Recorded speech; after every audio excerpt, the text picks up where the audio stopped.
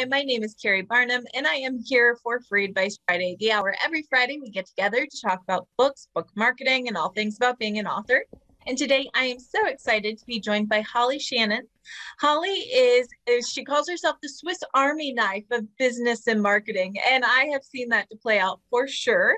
Holly is the creator and the host of the podcast Culture Factor, and also the author of Zero to Podcast. There's her book right there.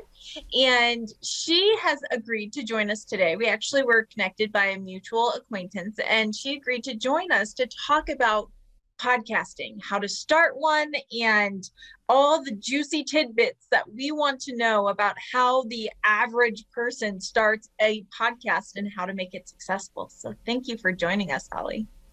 Thank you, Keri. I'm really excited to be here and so excited to talk to your community. I cannot believe how many people got up on that West Coast to join us today. Thank you. Yeah, it's awesome. And they are awesome. All right. So one of the questions, we do take questions live in our Q&A. So if you're joining us on Zoom, it's just newshelves.com/FAF. And we have friends over on Facebook streaming and, of course, our replay on YouTube. And our live questions, and one of the first ones that we've gotten in is, how did you start a podcast? Is this something where you in radio, or how did you make this jump onto podcasting? So, I'm going to give you the short answer that it was completely by accident. And I had zero experience in audio, zero experience in broadcasting.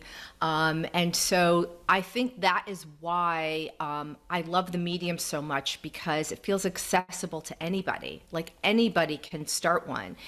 And you know, there's a lot of people that come to it with audio engineering background. They've done a little bit of radio.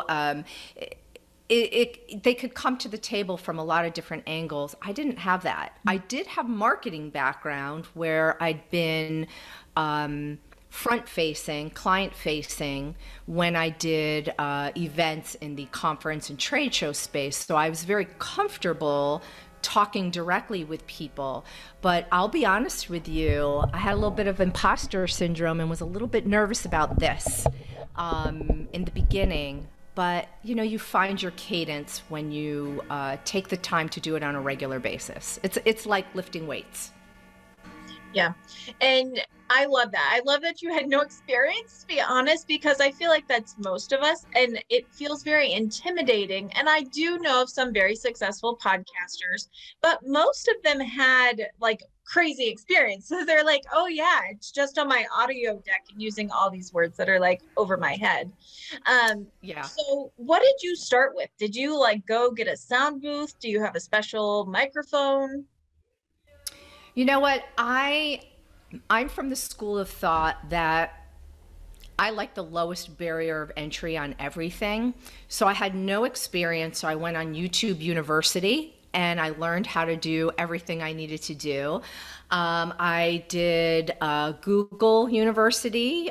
They were a little helpful too, and just scouring to find what I needed.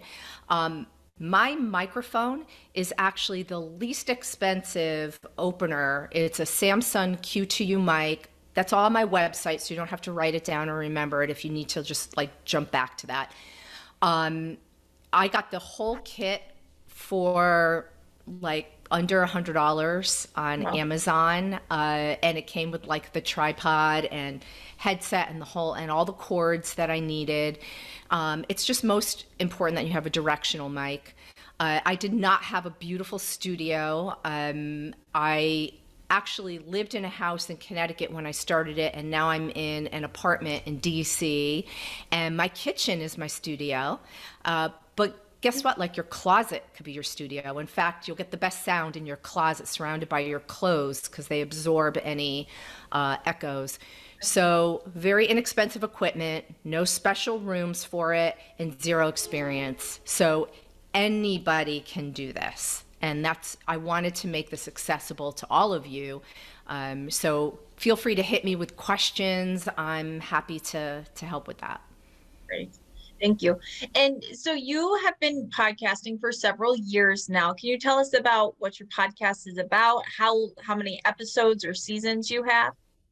Okay, so I'm in my second season. It's really technically my third season because I rebranded the show twice.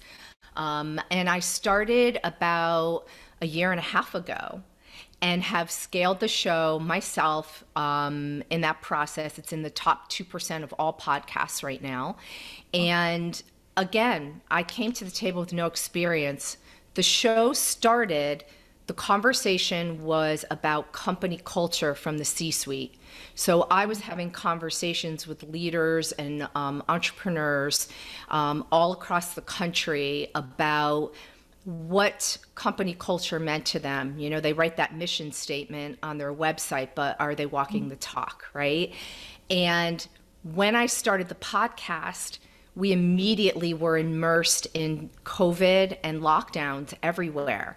So as everybody knows, everybody immediately went remote, work from home, which changed the whole landscape of what company culture looked like for most businesses.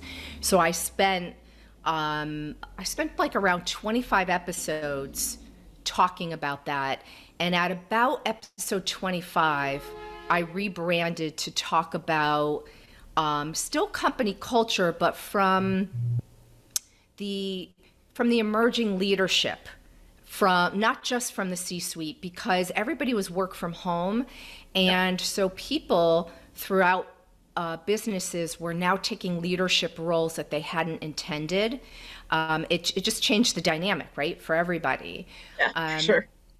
And then at about, I'm going to say around episode 55-ish, I just couldn't talk about company culture anymore because three clear lanes emerged from my study in talking to the C-suite and leadership. A very clear line in mental health and burnout started to show itself. And I'm not a therapist, so I was really concerned about focusing on just that. I didn't want to trigger people and ask the wrong questions without that background. Mm-hmm. DEI is also a really, which stands for diversity, equity, and inclusion. That was a clear lane that came out of the pandemic. But again, I wasn't in HR, so I really didn't feel that I had the tools to take it down the road that it needed to. But the third lane was the gig economy and freelancers and the 57 million Americans that were thrust into that either due to the Great Resignation or they were furloughed. And so that conversation around entrepreneurs, authors that are entrepreneurs, just anybody in the freelance economy really was very interesting to me. So I wanted to talk to creators. I wanted to talk to innovators. And so I rebranded the show this past September to focus on that. So that's the joy of podcasting. It's yours and you can reshape it whenever you need to. So. Right. And I love that. And I think what I'm hearing too is that you need to podcast about something you either know or you're willing to jump into, because if you're going to talk about it and if you're going to really immerse yourself in it and hope other people follow along for the journey, you need to either know what you're talking about or have a strong lineup of guests who know what they're talking about, who can really give their experiences. Keri, you hit the nail on the head. So if you're really curious and not an expert, you can start a podcast about whatever warms your heart. If you are an expert in something, you can start a podcast about that. But make no mistake, consistency is the name of the game in podcasting. You need to publish your content regularly, which I'm sure anybody tells you that about a newsletter or even sitting down to write. You know, you have to be consistent and show up on a regular basis, even when the material is terrible, right? Like you still have to show up the next day and keep going. So being passionate and or painfully curious about things is really like a good way to start a podcast. Yeah, absolutely. And so you're talking about consistency. Does that mean it has to be weekly? Can it be monthly? Like what what in your experience, in your opinion, is consistent enough for a podcast to gain an audience?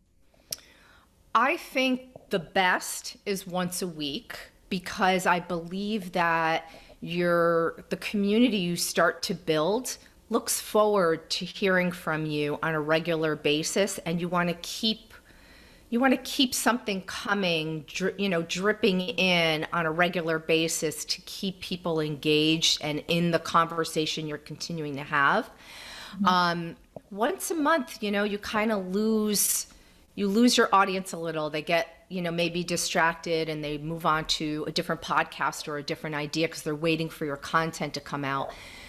One of the beauty parts of it, though, is one of the things that I teach people when I'm helping them launch a podcast is that you can batch produce. So if you know that your writing season, for example, is, I don't know, spring, summer, you travel every year, you put yourself in some remote location, and that's when you really focus on it. I don't know. I mean, everybody has a different writing structure. You can batch produce, so you can spend literally a solid week just doing one interview each day, so that when you schedule it to air, you have literally five to 7 episodes. That's, like maybe you're only interviewing somebody for an hour, or you're speaking yourself for 30 minutes or 10 minutes even. Every day you do that, and then you batch produce everything and schedule it out. So there's ways to stay consistent, but manage it according to your personal life.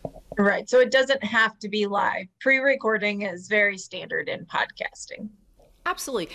In fact, I would say that recording a podcast, not live, and pure audio, actually, without the video, is what a podcast is. In a purest sense, that's a podcast. What we're doing here live is great, and it's so nice to be able to interact. And you can salt and pepper that in, by the way. Like, you could do that once in a while and then grab that content for your podcast. I will say that I do that in Clubhouse. I will meet my community in Clubhouse. I will record a live interview there where people can ask questions and be a part of the experience. And then I push that content out to my podcast into iTunes, Spotify, and all of that after. Bless you, Keri. Thank you. I hit that mute button just in time. I felt it. You did. No, excuse me. And I love that. And I think that you're right, is that even if I know quite a few podcasters who will record with video, so you can kind of read off of your guest's facial expressions and things like that, but they only post the audio recording. Excuse me. So you don't, even if you do decide that you would like to interview face to face. I did a interview for a podcast this week where we did video, but it wasn't for the purpose of publishing it. It was so we could play off of each other's facial features, and we didn't interrupt each other when we were talking because we could see that, that I'm about to talk kind of thing going on. I agree. Like, I think it goes both ways, actually. So being a purist in podcasting, for me, I really love the voice. I love the texture. I love the nuance. I love focusing on the cadence. And so a lot of social audio apps where you can just listen and then respond, or in the case of a podcast, if you record with no video, I kind of like that. It's not for everybody. Some people do need to feed off of the body language, but it does change the energy. So I've noticed, like, if I listen to my older podcasts, I think my voice is actually more measured, and my cadence is just different. I don't know how to describe it. It might be imperceptible to somebody who's a stranger, but for me, like right now, the energy, like I have your whole energy, Keri, like I'm feeding off of it. There go my hands. There we go. Like I'm it ramps me up. I think Yep. my voice goes higher. Oh, Um, and okay. I and Yeah. I think I talk faster. It's not horrible. Hmm. It's just different. Faster. I am a serial like, okay, I gotta slow down. I have so much to say that I just start talking like this, and all of a sudden I'm like, oh, okay, okay, I should Hmm. calm down. And especially when you're a little bit nervous and things like that, it's hard to kind of take that breath and slow it down a little Hmm. bit. Hmm. I agree. I agree. But you could do it both ways. You Yeah. can just have the video on and record only the audio. You can have the video on and record both. Or you can have no video and just record the audio. Or you could go on a social app and you could record just audio through that. So there's many options. Yeah. And as far as how long, is there a standard or is there some secret requirement that we need to know about how long a podcast needs to be? Does it need to be the same amount of time for every episode? Is 10 minutes better than a half hour, or is 2 hours standard? So I'm gonna liken it to like a bottle of wine. Like whatever your preference is, you should do Mhm. it. Here's the thing. It used to be 20 to 30 minutes was the average that most people did because it was your commute to Yeah, work back home. But a lot of people aren't in a car anymore. that's true. So, they that 20 minutes might be they're preparing like their lunch or their dinner or something like that now. I think whatever you're capable of doing is going to be great. I think that, the argument can be made that everybody's how shall I say it? They're how alert they are, like how long they can last on anything now. Like we Mhm. just we're so bombarded by everything. And some Yeah. people like 10-15 minutes is about all they're gonna listen to. But then the argument could be made, but they're listening to Joe Rogan for 3 hours. So it's like I would say whatever you're capable of doing that you Mhm. think you can provide really good quality content, then Mhm. that is where you start and stop. Yeah, and I think that no matter how long or short your podcast is, as long as you market it well to that audience, and it's fine. There are quite a few 5, 10, 15 minute podcasts that really focus in on that as a marketing angle. The podcast you can listen to on your break, a 5 minute podcast that covers everything you need to know. So as long as the quality content is there, I don't think the time really matters as much, unless, I mean, you got to be really good to keep people's attention for 3 hours, or just be really open to getting drunk on your podcast, apparently.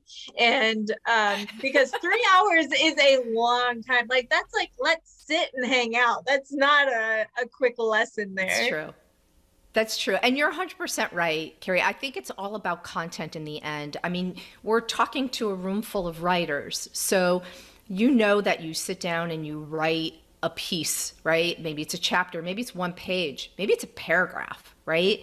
Mhm. And you go back and you have to edit that multiple times because the idea is you don't want to lose the reader. You don't want to over embellish that you feel like that the person who's reading it feels like they've read the same thing 3 times in a row. The idea is that the content needs to be tight and it needs to get them through your story in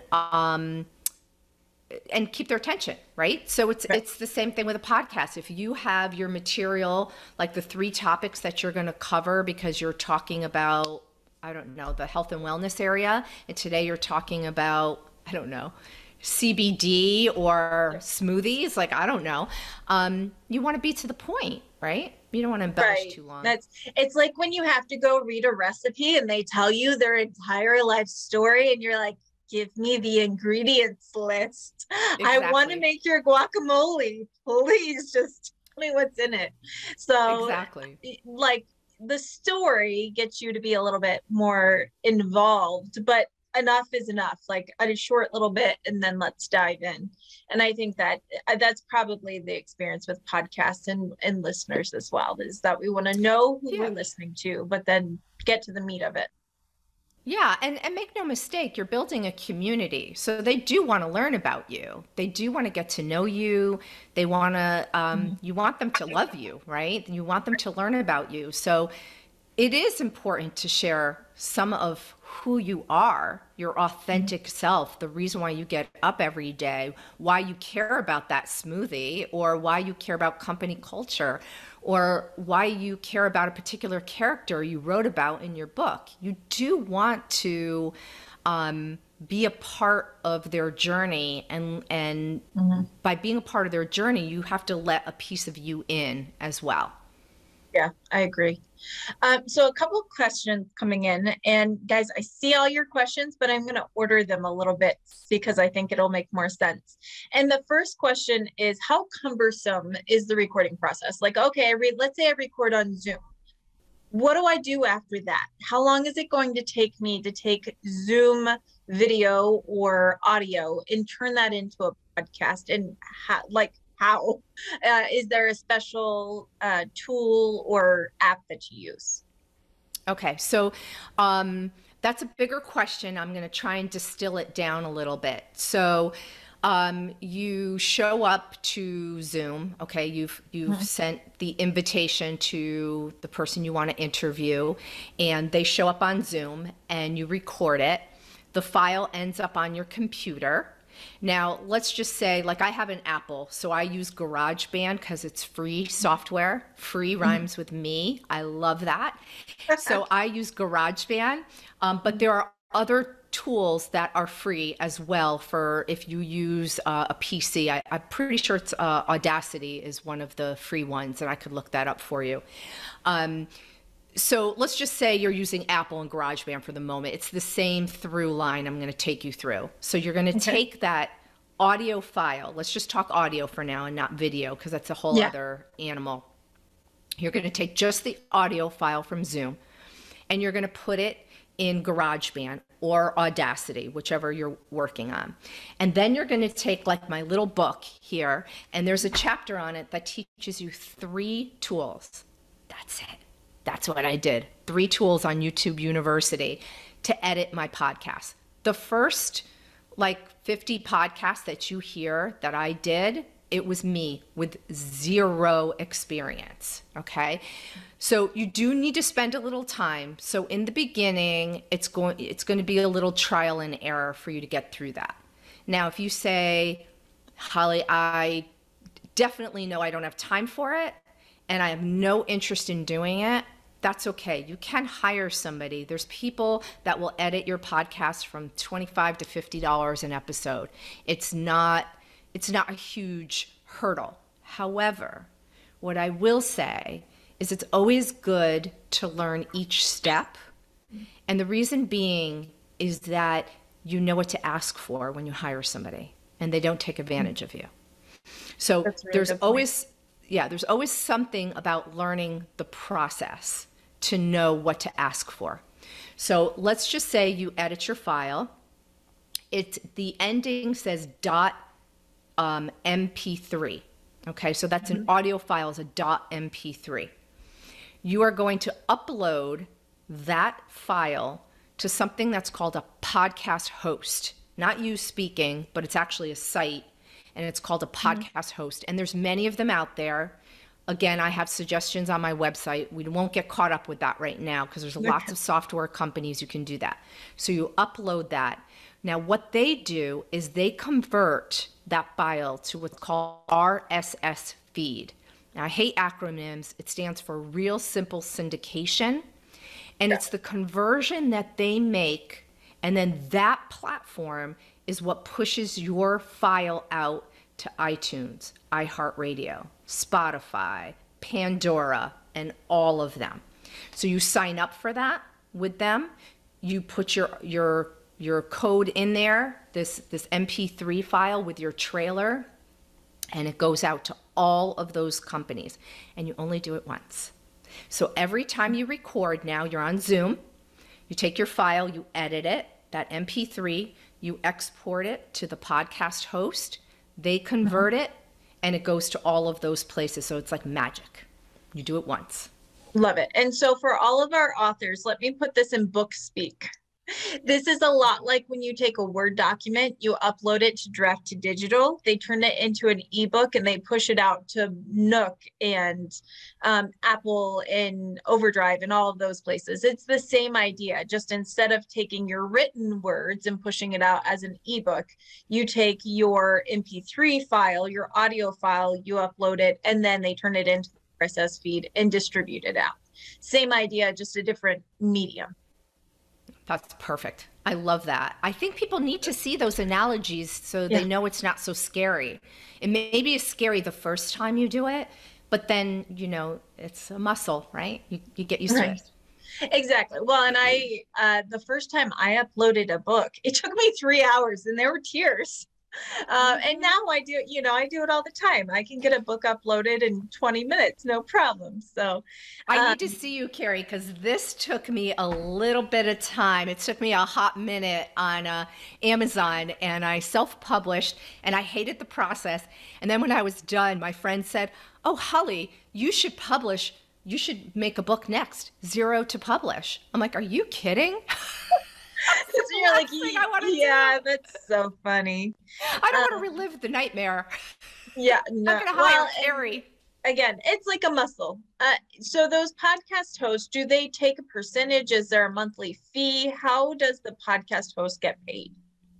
That's an excellent question. Excellent. So generally there's a fee, and it's anywhere from about $20 to $30 a month. There are sources out there that will let you start off. I think it's Podbean lets you start off for free. There might even be some other companies now that let you start off for free. I have a link on mine for Simplecast, which I think it gives you, I want to say the first month free or 50% off the first 2 months or something like that. And that one's like $20 to $30 a month.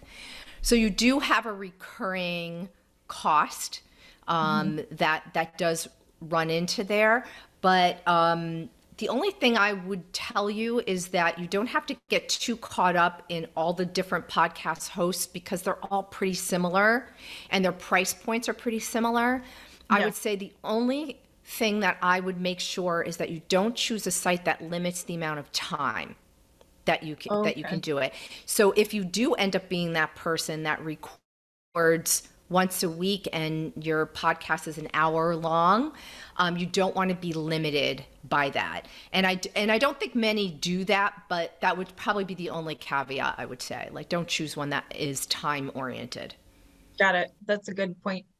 All right. So we have recorded our audio. We've put it up on a podcast host. We've got it out there. It's now on iHeartRadio and iTunes and everywhere. What do we do with it, and how do we market this podcast? So, you are your marketing engine. I'm sure you know that with your books, right? You're all authors and you're always out there trying to get speaking engagements and bring books to the event. You're always trying to do maybe like a live on Instagram where, you get to meet with your audience.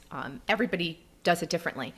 So social media is definitely a place you're going to have to spend a little bit of time.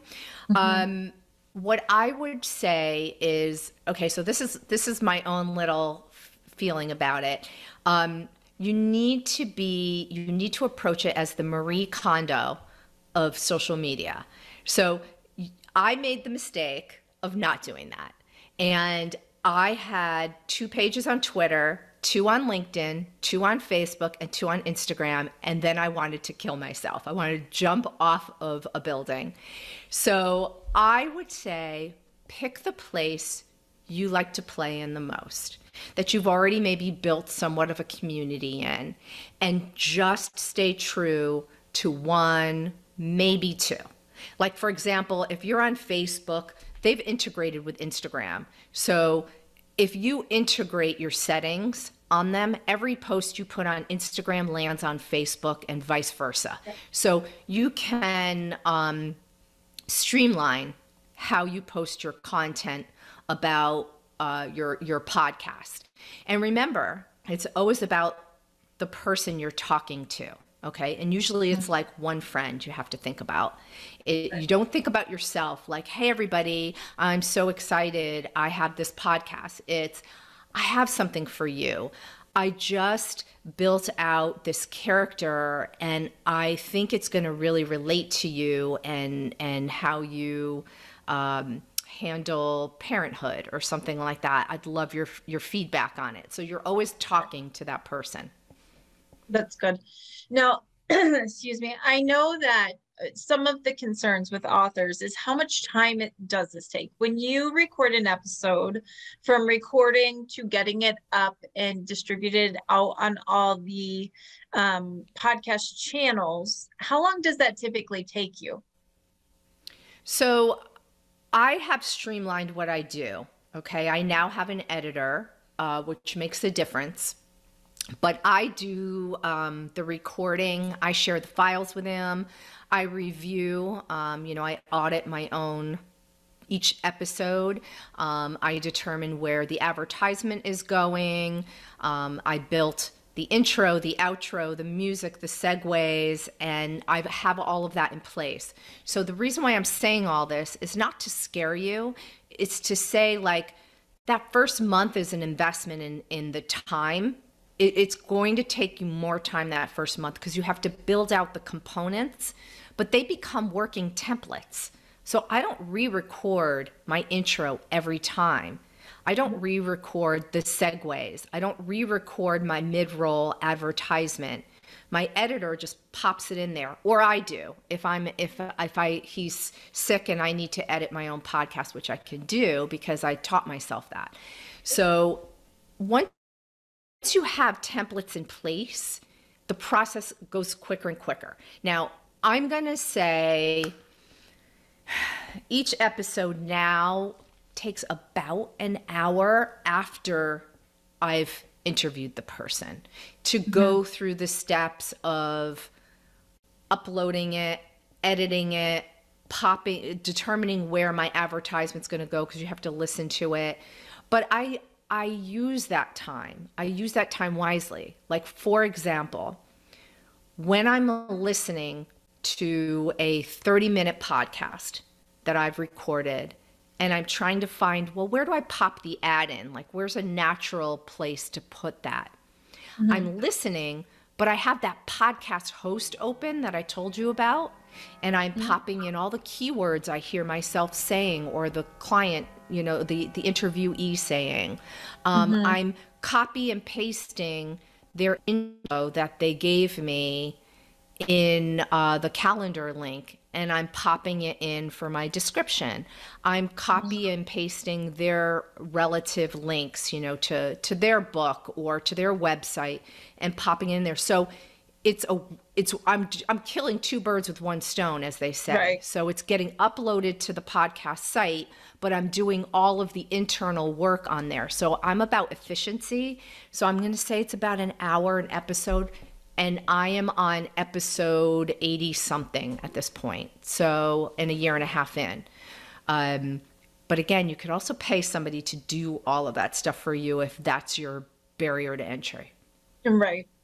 And so podcasting, great. A lot of our writers already have blogs though. So if they have a blog, do they really need a podcast? Do they go hand in hand, or is it just more work? So I would say consider this an opportunity to work in the reverse. So a podcast is all of your content with you speaking, maybe either by yourself, because a podcast could be a moderator. It could just be you talking for 15 minutes once a week, right? Or it could be an interview. So something that you can capture, and it would cost a little bit more. I'm going to say maybe $20 or $30 a month more to capture the transcript. This is the gold. Okay. So when you capture the transcript, it is a blog. That's essentially what it is. So you can copy your transcript and you could publish your blog, put it on your blog, and eliminate writing anything because it's you articulating all your thoughts. you could do one better. You could say, I'm going to be traveling and I have so much interesting content on this particular interview. I'm going to cut it into several pieces and I'm going to schedule my blog for the next month with one paragraph from this particular, interview that I had. And I might embellish a little bit on each one because I want to personalize it. Right. So the great thing about podcasting is you have a transcript and it's a built-in blog. If you find it difficult to write for your book as well as write for your blog, it's a great starter for you and or finisher. Like it could be everything. And then the other thing I would say about that is if we're going to talk acronyms, SEO, search engine optimization, this is Google's love language. They love long form content and key phrases. And so your transcript is full of that. So if you cut and paste your transcript and put it as a blog on your website, you have it all built in and it helps Google find you. Right, which is good because that's going to help the marketing of you and your books in general, because you're more searchable. It's easier to find. And to put it in, again, some bookish perspective is when we talk about podcasting versus blogging and why it might be great to do both and have them kind of in sync. Think of it kind of like having a print book and an audiobook. There are people who will only read in print or only on ebook. And then there are people who will only listen to audiobooks. So it's not that one is better than the other. It's that if you want to catch every available listener, reader, if you want to get as many people as possible listening or interacting with you and your content, then doing both will just take you further. It's not one or the other. It's that both allows you to hit more audience, and more audience can mean more book sales for you and more attention for your brand. Yeah, 100%, 1,000%, Keri. Yes. So if someone decides to do this, and now we understand, and Holly did do a blog for New Shelves, which I'm going to just put up right now. It's just on newshelf.com/blog. It's the first one up there right now. And her blog talks at length about how you can use podcasting content for your social media, for your blog, for your newsletter, so that it's kind of a way that you are creating content, which a lot of us kind of struggle with. Like, what do I say? How do I interact? And so in some ways it can help you create content. And I think this is particularly helpful for nonfiction authors. I think fiction authors may have a little bit harder of a time creating that crossover and feeling like it matters, because if you're writing about excuse me, if you're writing fiction and you are going to talk or have a podcast, well, then you're probably going to write about the craft a little bit more than what your reader may enjoy. But that is a good way to get more people and kind of spread yourself out, because writers are readers. So if you are getting mystery writers to listen to your podcast, chances are they'll probably also read your book because that's what they like and that's what they enjoy. So there can be some crossover there, but you have to be a little bit more purposeful with that crossover. Whereas nonfiction, I think, it's just natural. It's what you're talking about anyway. Yeah, it's such an interesting contrast, and I love that you brought that up. So what I would love to add to that is that, like, I love to read fiction. So I always find it interesting about the character development. So your podcast, say it is about the book that you just wrote. It's an opportunity to engage your community and say, when I developed that character, Jane, who, struggled so much, I was taken back to this person I met in college, and it was part of how I crafted her struggle. Or you can talk about, a book you are writing, and maybe you are talking about the character, and you can engage your audience. You can bring them in on say, an Instagram live and let them throw ideas out and be a part of the development of a character. Or you can talk about the inspirations of maybe the cities that you chose where certain things took place, or if it's like historical fiction, maybe you can talk about the study that went into understanding Paris in 1830 so that your character was in sync with that time frame. So I think there's a lot of elements of fiction that if somebody is really into the book, they would love to know more about the development of all aspects of it, or your process, like how you came to that point in wanting to use Paris in the 1930s. So Right. I think it's for both. Well, and we are seeing where video, and now this would be if you podcasted and did video, but video is trending. That's TikTok and Instagram and Facebook, it's trending. And sometimes you can take little snippets of video and use it that way. Most of those people who are trending and are making tons of video, they didn't actually like spur of the moment just decide and catch something hilariously funny or witty. They plan that out. And so sometimes having that can be another content switch over. And Yeah, you're right, because they all say that now. Like Instagram, they wrote like they're only going to optimize for reels. And I will tell you, it is true. I've done it on Instagram, and my posts feed automatically to my followers because I can track it on my insights, which, by the way, can end up being an echo chamber, right? Because you just keep talking to the same audience. But when I post a reel, it goes to like 10 or 15,000 non-followers. So they're feeding it out, and it's worth the effort. And like Keri said, if you do the video portion of it, you can produce micro clips of 30 seconds, 60 seconds at that sweet spot in the conversation, and use those. Just make sure you produce them in vertical format and not horizontal. Yeah, that's really good tip. That's a good tip. Now, if someone does this, if they kind of start to get a following, how do you get paid advertisers? Is that something that's easy to do? Is it hard? Does it take a long time? So here's the thing. I'm not going to lie. I think it is a little bit harder to get advertisers, especially if what you're doing is a little more mainstream. Talking about business, for example, which is what I talk about, there's a lot of podcasts out there. So it does take some time. Most sponsorship opportunities tend to be between about 5 and 10,000 downloads on a podcast, which can take you a month or a year to get.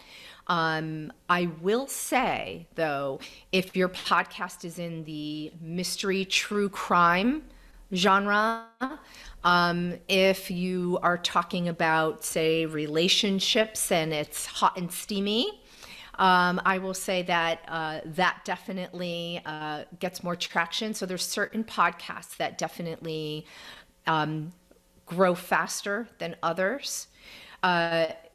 If you find that there's something that you're talking about on a regular basis, like say you are a writer in the health space, right? Health and wellness or something like that. And all the different people you interview are, say, from spas, CBD, juice bars. I'm just picking a random thing right now just to give an example. And you do that on a regular basis. These are mini partnerships that you're making along the way. And if you support those people in their social media attempts and you write comments and you tag them with your show and you highlight them, you create relationships with people, and down the road you can reach back out to them and say, hey, will you be interested in sponsoring my show and being on it on a regular basis?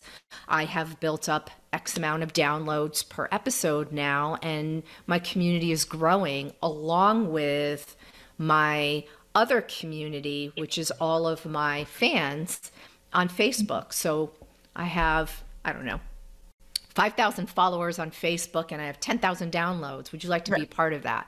So you will have to work towards it. It's not instantaneous unless maybe you just hit the jackpot. Unless I'm you're not gonna just lie. famous. I mean, come on. And how do Exactly. people find, is it hard? And how do people find guests? How do you reach out and make sure that you have fresh interviews coming in? Um, how do you get people to say yes? Okay, so a few things. I will say nothing kicks a door open faster than an invitation to a podcast. Everybody loves to come on podcasts. I have kicked doors open on LinkedIn in cold emails to CEOs of big, huge companies, and they almost always say yes. So I don't think there's a barrier there. I think people love the opportunity for it's free press. They love the Right. opportunity to be on a show. There's a lot of podcast agents out there, people who look around for podcasts to put their people on that they represent, so that the podcast agents and PR agencies might reach out to you. My inbox gets hit all the time. If I didn't want to look myself, I probably could just say yes to every email entry I get, like from podcast agents and PR agencies. I would say though, I'm a little different that way. So my podcast is highly curated.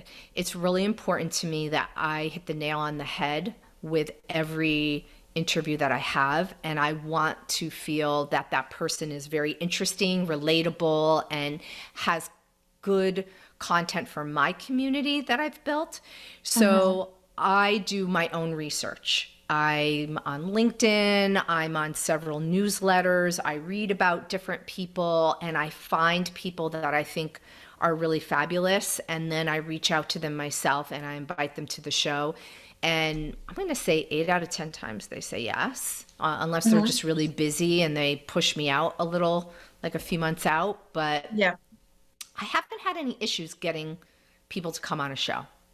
Yeah. Well, and because too, it's a, hey, let's sit and chat. There's no work involved usually or research or anything like that. So It's usually free people are press. very willing. Yeah, absolutely. Yeah. And speaking of free press, I'm expecting all of you on the call to start your own podcast and have me on as a guest. No worries, I'll be there. But I know there's a couple of us here who are like, yeah, this sounds great, but I don't want my own podcast. I want to be on other people's podcasts. So, do you have any Fair. advice for how to be a great interviewee and how to pitch yourself a podcast in a way that will get you booked? Yes. So I will say to you that I actually have a course on that on my website, How to Be a Podcast Guest. And if you're interested in that, you can just click on that link. And maybe just for this group here, I'll offer it on a discount. So right now it's $29.99, and I'll offer it to you guys for $19.99 if you want to take the course. Thank you. I just have to change that on the website. So before you book it, let me jump on there and do that for you. All right. But the thing is that you want to be on the right podcasts. So not all podcasts are created equal. And there's a lot that are in what's called pod fade, which means they started and then they stopped posting content after about 60 or 90 days. So what you need to do is you need to go on Google and you need to go on iTunes. This is in the course, this is part of it. So I'm just sharing a piece of that with you. And you want to put in the search bar what you are about, okay? Maybe it's author, maybe it's mystery or memoir, whatever your specialties are. You want to put them in there and you want to see what, and of course you want to put, if you're on Google, you want to put the word podcast in there. If you're on like iTunes podcasts or Spotify, then you don't have to put the word podcast in the search. Right. And then you look for different shows that are in your wheelhouse. Then what I would suggest is make sure they're current. Because remember what I said about pod fade, like you want to know that they have recent material up. Then you want to listen to a couple of episodes on a couple of different shows to make sure that like their voice resonates with yours, that you actually want to be interviewed by them. You know, Yeah. maybe it's just somebody that like you just don't like their style, or maybe you don't believe in what they're saying, like maybe they seem inauthentic or something. You just want to find ones that really are relevant to you. And then you need to craft an email. I have a template of that in the course as well, where you're asking them if you could come on their show, but you want to let them know that in the first few sentences that you've listened to the show, that you've followed their show, and maybe something that you liked about it. You also want to understand what you can discuss on the show. What can you bring to it? They don't want to recycle content, right? So if the last podcast they were talking about was using social media for marketing, then you don't want to offer the same thing. Okay, you want to offer, well, how about building, in my case, a podcast, because it gives you a global voice.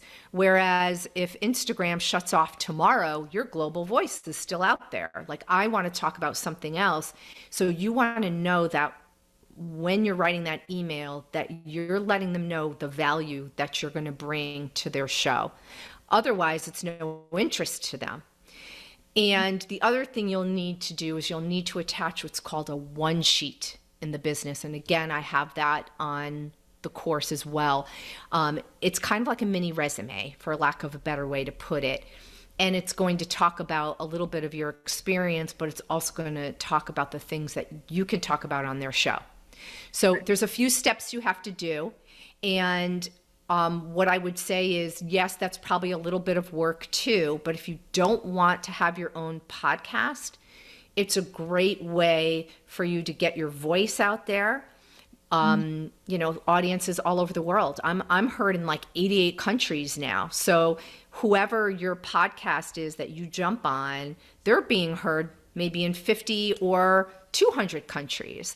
So it's really a great way to like get yourself out there. And I would also add that you don't have to just do one or the other. You can do that, and you might find you like it, and then you start a podcast. But even me as a podcaster, I also go on other podcasts because it's important. Well, it's part of marketing too, and that's one great reason why to what people may not realize is when you start a podcast, or as a podcaster, when you have other people on your show, they market for you. They market to their own audience, which expands your audience. So that's the same idea. And when you are pitching yourself for a podcast, that is part of what you need to bring to the table, is that, you know, I would love to be on your show to talk about the business of publishing, but I also want to make sure that we, you know, give you really great exposure for that episode. So I'd love to share it on my social media and XYZ.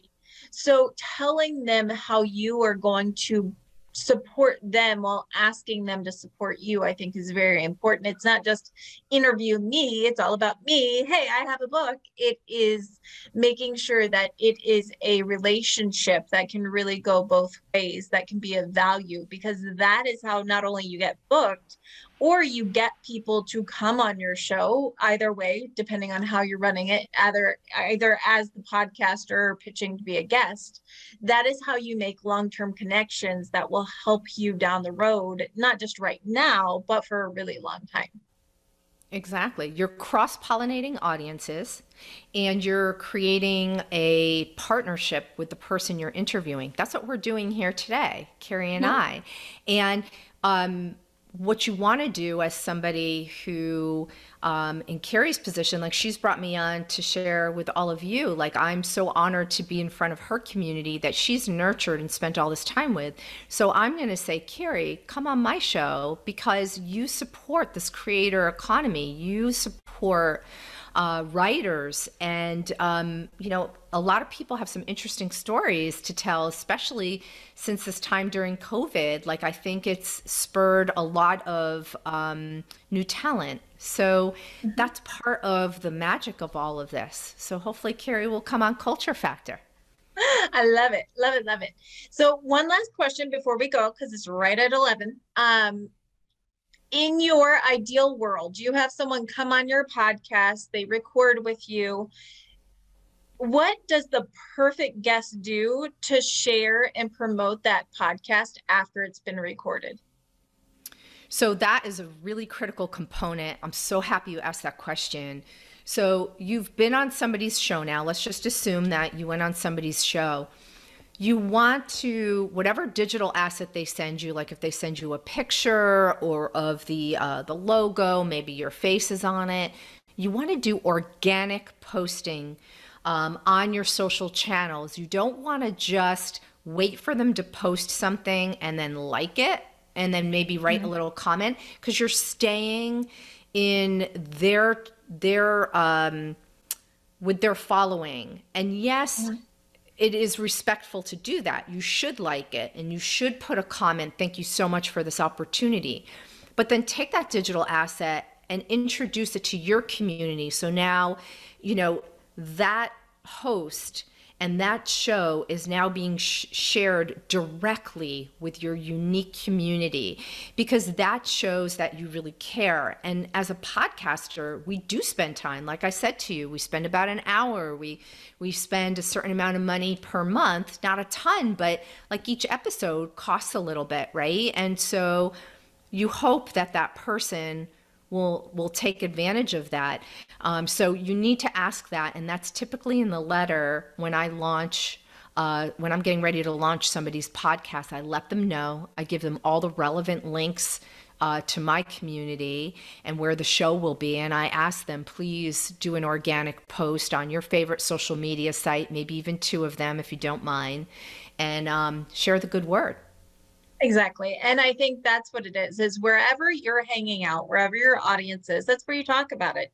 If you have a newsletter, that's where you could put it in there. You could work it in. If you're on Facebook or Instagram, whatever it may be, that's where you share. A lot of people feel like they have this responsibility to like take out ads or something like that. And you don't have to do that. You just need to share it to your audience and let them support and celebrate you, because that's what your audience really does. And so simply doing that is really helpful. And like you said, cross-pollinating and sharing in a very authentic way, in a way that can get people excited, but doesn't feel spammy. Yeah, exactly. And you know what? Ask for the content. You know, when you're on that person's show, say, if you decide to produce some micro clips of our content or the full episode in video, and or if you get the transcript, I would be happy to share that on my website and on my social media. They're going to build it all for you. You're going to have all these, you know, vertical format, little micro videos. Now you don't have to do the heavy lifting. You just got to post it with some hashtags and you're off to the races. Or you get that transcript and you talk to that person for an hour, and now you have all of that written content that you can put on your website as a blog post, or take pieces of it and post for 2 weeks on LinkedIn. So use it. Exactly. Use Absolutely. It. Well, Holly, you have been amazing. Thank you for sharing Thanks. with our group here. We so appreciate you. Where is the best place if people would like to connect with you? Where is the best place to do that?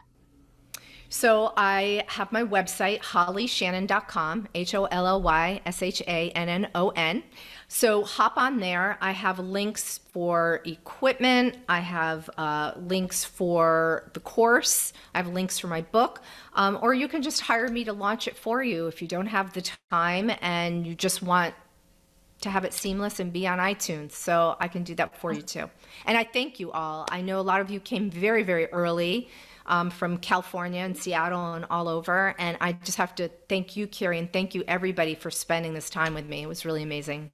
Oh, it was great. And you guys, I will also post links to Holly's website, as well as that How to Be a Podcast Guest, that course. I will post that in our Facebook group, which is just Free Advice Fridays for publishers and authors. So I will go and post that there so you can find it. Thank you all so much. We'll be back next week, 10 a.m. Eastern. Bring your questions and we'll answer them live. See you then. Thank you. Bye.